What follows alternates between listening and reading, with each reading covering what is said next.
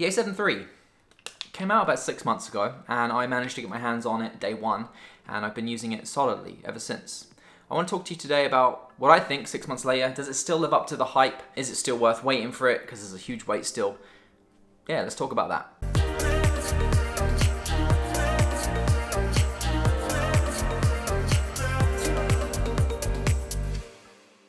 So to give you a brief history, before I owned this guy, I owned the A6300 and the A6000. I had a few APS-C lenses, the Sigma 16mm f1.4, the Sigma 30mm f1.4, as well as a couple of full-frame lenses, the Sony A7iii f4 and the Sony A7iii f4. If you haven't watched my previous video talking about this, this was my first full-frame mirrorless camera. Well, full-frame camera in general. I sold the A6000 and used some of that money to purchase this one. So this became my A camera or my main camera for most stuff. And then I used the A6300 as my B camera or my backup camera. So I managed to get this on day one. I did pre-order it at Henry's here in Canada and managed to get lucky. Mine was in one of the first shipments that arrived at the store. That being said, we're 6 months later and there's still like a 3-month delay if you wanted to get this. So if you wanted to pick it up at Henry's or Amazon, you're looking at 2 to 3 months at least to get your hands on it. So it's still an extremely popular camera. Part of that is because it's a full frame 4K shooting camera made by Sony, which a lot of people are moving to now. And it's a very, very low price compared to some of the other competitors. I think personally that is the biggest thing why people still want it. The price is the biggest appealing factor about this camera. So I've used this for a ton of different things, a lot in 6 months time. Commercial shoots, family films that I've just shot for myself, tons of weddings. I think I've shot probably 12 weddings on this now, that's videos. Event coverages, I've done vlogging style stuff, lots and lots of photos. Everything I'm gonna talk about is true, it's honest, it's a real person's point of view of heavily using this for 6 months and what I like, what I don't like, that kind of stuff. So let's start with the things that I like. Right now you'll see that I do have the grip on here. I love the size of this both with and without the grip. I would probably leave the grip on it all the time if it wasn't for the fact that I still have the Xeon Crane 1 and it can't support the weight of this with a lens on it. But with or without this, the size of this is great, I love it. It's such a small camera without the grip that you can throw it in your bag, but with the grip, if you aren't carrying around a bag and you're just using this for the day handheld, it's a great size too. You can get 2 batteries in there. Huge amount of battery life for a minimum 4-day shoot. And yeah, with and without the grip, I love its size. The battery life is absolutely incredible compared to the A6300 and A6000. The new Z batteries, they are so good. I think I mentioned before, I can shoot an entire day's wedding on video of what I need, and I'm gonna be using probably about a battery and a half. I don't need to use anything more than that. Which is nuts because I used the A6000 and the A6300 before, and no exaggeration, I had 10 batteries in my bag, split between those 2 cameras. So if you said 5 or 6 batteries each, quite a big difference, quite a huge improvement. The Z batteries in this camera are incredible. Not a lot of people talk about this, but I do believe the color science used in the A7 III is different to that of the A6300. I use the Autumn Leaves creative style. It just adds a little bit of change to the saturation and the contrast to your image, and I really like it. All my videos are shot in it. But I use it both on the A6300 and on the A7 III, and I can tell you when I try and color match them in post, there is definitely a difference. So I do believe the A7 III has a different color science, and having used it, I much prefer it. The skin tones look a lot nicer. Right now I'm shooting on the A6300, so this might look a little bit different to what I usually shoot. So I can tell you there is a definite difference between the 2 cameras, and the A7 III one is better in my opinion. It's a much nicer, truer to life. The skin tones are nicer, I just prefer it. The low light on this is really good. People compared it to the Sony A7S II. I don't know if it's quite as good as that. There's a ton of comparisons with it. I can use this happily up to 10,000 ISO, and there's a little bit of noise, but it doesn't take away from the story of the day if I'm shooting a wedding. For the most part, it's the story that matters. A little bit of degradation in quality, a little bit of noise, I can deal with that to get the shot that I need to get if I'm using an f4 or something like that. I haven't had any issues with the camera freezing. With the A6300, there's a couple of times I was shooting long sequences and the camera locked up. And it did save the files, but it's a little bit scary when that happens. Haven't had any issues like that with the A7 III. I shouldn't have said that, because now on my next shoot, I bet I'm going to have issues with it.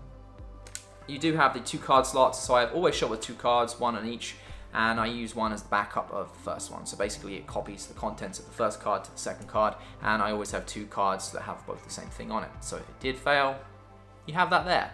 Again, a nice feature of the A7 III. But yes, no issues with freezing or anything like that. No issues with overheating. And I can tell you this in all honesty, I did a few tests and I've done real world tests with this. I was shooting non-stop for about half an hour in the middle of the Canadian blistering heat. Yes, it gets hot in Canada. It's not snowy all year round. There is not igloos here all year round. It gets very hot here in Canada in the summer, sometimes in excess of 40 degrees. And I was using this camera solidly for 30 minutes outside and no issues with overheating. There was one point where the overheating symbol came on, but I was nearing the end of that clip and it just showed me that it was getting hot, but I didn't have issues with it actually turning off. I do have mine set to the higher option for when it automatically turns off though. Don't know if that makes a difference. But yes, no real problems with overheating at all. It's held up well. And what do I mean by that? Well, I mean the body. You can't really see here, but, well, maybe you can. Have a quick look around there. If I took pictures of that right now and put it online for sale, it would look brand new, and that's a really good thing. This camera has taken some serious abuse, and by abuse I mean thrown in and out of a bag, attached to many different lenses, on or off tripods, it's been on my hip, on a strap, it's banged into stuff, it's been knocked around in my bags. I firmly believe that camera equipment is basically a tool.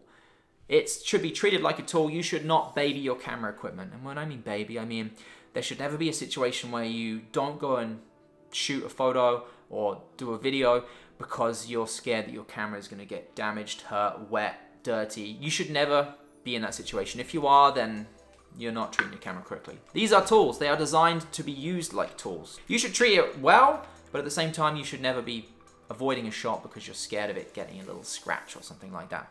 But needless to say, it has held up extremely well. There honestly isn't a mark on it at all, and I'm speaking with all honesty, there's not a mark on it. I've had a screen protector on here since new. I have replaced one. It started to peel off, it hasn't cracked. So make sure you get a screen protector. But yeah, other than that, there's not a mark on it. Still in great shape. Also to talk about how it's held up, I haven't had any issues with getting dirt on the sensor. I seem to have this issue quite a bit with the A6300. I don't know why, because the sensor is bigger on this. But I can tell you 3 times off the top of my head where I've had a little bit of dust on the sensor just from quickly looking between changing lenses. 2 of which I managed to get off with a blower, a little blowy thing. Don't know why I'm doing that, but that's what you do with a blower. And it blows the dust off. And the other time I used a sensor swab, one wipe through it and it got that dust off too. Seem to have a lot more issues with the A6300 than I have had with this, and that's a good thing. You don't want dust on your sensor. It shows up in your photos and video and you can't get rid of it. With photos you can go into Photoshop, but for video it's a pain. So you don't want that on there, and I haven't had issues with that, so that's good. I can already tell this is going to be a long video. Very useful for you guys, but feels like I've done a lot of talking already. And so let's move on to things that I haven't had a good experience of or don't like so much about this. So this is not really something that I don't like, but it's something that transpired, something that happened. I'm guessing it's something that was inevitable. I wanted to move to all full frame glass, and if you don't know, Sony full frame glass is expensive. It's not the cheapest in the world compared to, say, Canon or Nikon full frame lenses. So I have now sold all of my APS-C lenses, including the kit lenses, the Sigma 16mm. Yes, I sold that amazing camera lens. I've moved to all full frame Sony lenses. So you might be asking why. You did a video before talking about how you can use your APS-C lenses on your full frame camera, and yes, you can. However, there's one feature that I started to use a ton and I haven't been able to stop using it, and I use it all the time. The ability to shoot in crop mode on video with no loss of quality is fantastic. It's such a useful feature. It makes every lens basically 2 focal lengths. So a prime lens, a zoom lens, a telephoto lens, whatever you're using, it now becomes double the focal length. So 55 becomes an 82, and 85 becomes a 127, I think. So using crop mode with this camera is so useful, so convenient, and I love it. And I wasn't getting that feature when I was using the APS-C lenses because it was already in crop mode. So yeah, sold all my APS-C lenses, and now I have all full frame glass. The lenses I now have are the A7iii 200 f4, the A7iii f1.8, the 1635 f4, the 55 f1.8, and yeah, that's it. I'm looking at another lens as well, but we'll keep that quiet for now. So I moved to completely full frame lenses, which was really expensive, but do I regret it? Absolutely not. Now I have everything I need for this, and I'm really happy with the setup I've got. Yeah, that APS-C mode is just too good to not have. once you start using it, you would want the same thing. It's just too good. It's too convenient, too good, and if you're using a prime that you love, you now have a little bit of extra reach, and too convenient. Too convenient. What a problem to have, eh? Alright, this is the major issue that I have with the A7 III, and I did an entire video on it. The screen. Two issues with the screen. The main one I did the video about, I'm not going to go into too much detail because I did a whole video on it that I'll put up here. I hope this is the right side. Basically, the exposure doesn't show properly sometimes. You'll be shooting something and it'll look overexposed, and then you'll get back in post and you'll be looking at the clip and you'll be wondering, why isn't my exposure right? I went by my eye, which is normally pretty good, and the screen is not accurate. I find this is in harsh sunny environments where it's like this, and I do have my screen set to the sunny weather settings, but it still doesn't show correctly. But if you go through the EVF and look, it's correct. The exposure is correct. I've done tests for both. So that is a pain in the butt. A big pain in the butt, and I don't know how to get rid of that. People have said it's because you're using the sunny settings. I've changed it to the lower settings too, and it still gave me the same problems. So whether it's an issue with my camera specifically or all of them, I don't know. There are other people that said they've had the same issue, but it's a problem for me. So I end up using the EVF way more than I did with the A6300, which I didn't have this issue with. So yeah, that's a bit of a pain for me, and it's frustrating sometimes. If you're using the Xeon crane and it's balanced on here and you kind of look through it, you just can't do it, so it's a pain. That is the only real big issue. So of everything that I talk about today, that is the biggest problem with this camera. I'll tell you that now before you get to the end and you hear me talk about everything else. That's the only big problem. So if you can deal with that, great. Another issue with the screen, it's not really an issue, it's something that I guess I have an issue with maybe more than other people will. The screen quality is not the greatest. I didn't have an issue with the screen, really, at all. It seemed fine, like in terms of quality, until I used one of my friend's Fuji cameras and I was like, whoa, why is this screen so good? And I was that shocked by it. Honestly, it's like going from standard definition to high definition. The difference was incredible, and it's because the number of dots that Sony uses on this screen, and by dots I mean like PPI, pixels per inch, that kind of thing. It's a lot less on this than some other camera companies use. Specifically, Canon uses high quality ones. Fuji uses high quality ones. I think this is just under 1 million. I know Canon and Fuji use 2-3 million dot ones. So it's a big difference in quality, and it's more of a personal preference, I suppose. But once you've used something else and then you come back to this, it just feels inferior. It's annoying. So I wish that Sony would put a higher quality screen on this next time. Now I do believe on the A7iii they use a higher quality screen. So they probably did it to keep the cost down, but at the same time it's nice to have a good quality screen on there. So just an annoyance, I guess. And then the other thing that I have a little bit of an issue with, or not really an issue, but again, comparing it to other cameras, the IBIS is okay, but it's not great. And you really sometimes have to still hold it really steady if you're going handheld. You can get stuff usable handheld, but it's just not fantastic compared to something like the GH5, which has phenomenal IBIS in-body image stabilization, and I really wish this had that.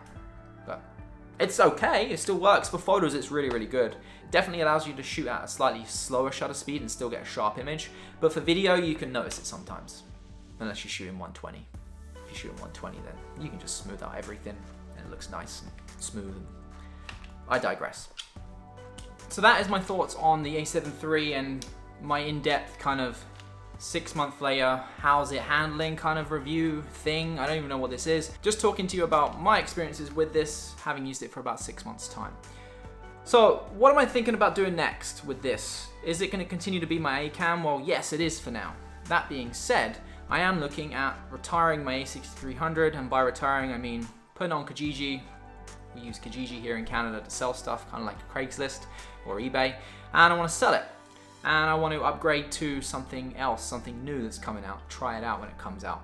And what I'm looking at right now, none of these cameras are announced. I'm looking at potentially the successor to the A6500, which is allegedly the A7000, or the A9 Mini, it's also been called. Apparently it has some very good features, 10-bit color, 4K 60, potentially a flippy screen, and that's something I'm looking at. I'm also looking at the A7S III, which would then make this the B cam, if it has as good features as everyone else says. Similar features apparently to what the A7000 will have, with 4K 60, 10-bit color, that flip screen. Let's just talk about that flip screen for a second. I think a common misconception is everybody thinks that we want flip screens, and by we, I mean people that do YouTube videos. I think people think that we want them because we want to vlog. That is not the case. I mean, yeah, some people want it for that. I don't really vlog that much. When I do, it's a little bit here and there. Yes, it's nice to be able to expose yourself quickly. Otherwise, you have to kind of expose your hand, make sure you're in focus, test the clip. Yeah, that's good. You might do like 2 or 3 takes to get it. So that would be nice. But the other thing is when you're down low angles, you're off to the side. If you want to kind of film someone and just look here while you're in it, like, there's so many different situations. Like right now I'm using a monitor. You can't see, but I'm using a monitor. It would be nice to sometimes just quickly set up the camera, be able to film a segment and know you're in frame, know you're exposed properly. And a flip screen is so useful for that. For people that make videos, it's a useful feature, and I think camera companies should just put it in there as standard. It's just a feature people will use. If Sony can put in that feature with 4K 60, with their amazing autofocus, 10-bit color, and a flip screen, I can tell you right now, that camera will sell better than any other camera next year, and it's probably not going to come till next year. But I can tell you that right now, with 100% certainty, so I just don't know why they don't do it. Anyway, I got off on a bit of a tangent there. So yeah, that's what I'm looking at. I'm also looking at a GH5. Why not try it out? It's a very, very well-reviewed camera, but then it's a little bit older, so I know Panasonic has some newer full-frame cameras coming next year, so those are also an option, but no one's been able to test them out yet. It's just spec sheets with a fake body, I think people have seen. So there's a lot of exciting cameras coming down the line, and I'm very interested. It's a very exciting time for cameras, for sure. So I appreciate you watching today. Hopefully you managed to get some information out of this maybe you're looking to get, answer some questions that you had from a real person's point of view, a real person's perspective of using this camera for 6 months heavily. And I can tell you I've used it very heavily. I've put it through its paces, so hopefully I've helped you out. Sub button down below, click like, all that stuff. Yeah, I'll see you guys in the next video.